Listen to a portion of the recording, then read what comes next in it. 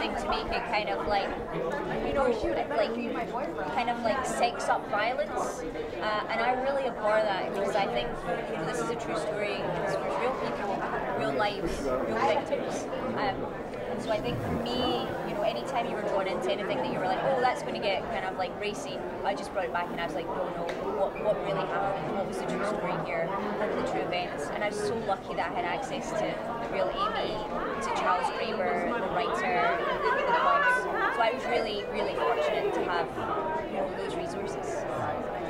When did you know that you would write for Jessica Chastain this role? Yeah, so I actually started writing this 10 years ago. This was my first job.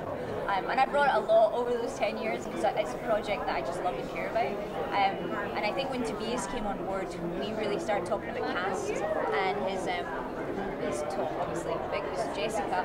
And you know, as a writer, it's fantastic because you know you can throw anything at her, she can act it. She brings such a level of humanity, but also strength, a kind of weakness, a grace and a fearlessness. So yeah, I mean, it's an absolute joy working with her and working with her as a group. There is something very interesting about the relationship. Obviously, I haven't seen the movie yet, but it's a promise. This incredible relationship between those two. How do you create that paper? It's not that easy to find. Was it from the testimonies you have from Amy and all the documentation you have and the material? How did you recreate those encounters? Yeah, I mean, I think that, you know, that's something that you probably spend the most amount of time on in the script, is just really understanding how these characters connect with each other. I spent a lot of time doing a lot of recaps, and I was really lucky to have, you know, have Amy and ask her and phone her up and be like, what was this day like? And you remember, and having, you know, the insider scoop on that meant I never had to invent stuff, which was really important to me in this because, like I said, it's, you know, it's real people, it's real lives, and you have a duty to do that truthfully and well. So yeah, just loads of rewrites, really smart notes from producers, and a great director, and then you're off to the races. Well, last question: what do you expect the audience to take away from this story? I mean, to me, the thing about this is, you know, superheroes nowadays they're billionaires in Batman outfits, they're Iron Man, they're super soldiers, they're all this kind of stuff that's completely unreachable. I'm never going to be bit by a radioactive spider, and if I am, they'll kill me. But people like Amy are superheroes. She risked everything. She risked her life. She risked her livelihood. She did everything to save people that weren't her problem. And so to me, I hope the audience leave knowing that there are real superheroes out there and that you can try and be one. Thank you so much. All right, thank you.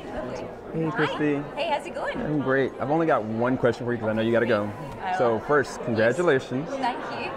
Welcome back to TIFF. Thank you. I love it here. So with this film and just having the opportunity to tackle such a very serious but real person, what did that mean for you? Because I believe, honestly, things happen for a reason. So it's kind of like you had the opportunity of adapting this story in a very intimate way. But how did it mean for you? I mean, to me, you know, first of all, you've got such a responsibility to tell this story, responsibility to the families and to people involved. And you know what, Amy is a friend of mine. I spent a lot of time with her, and over the years have like really been amazed and awed by her. So it was a real pleasure. It was very difficult.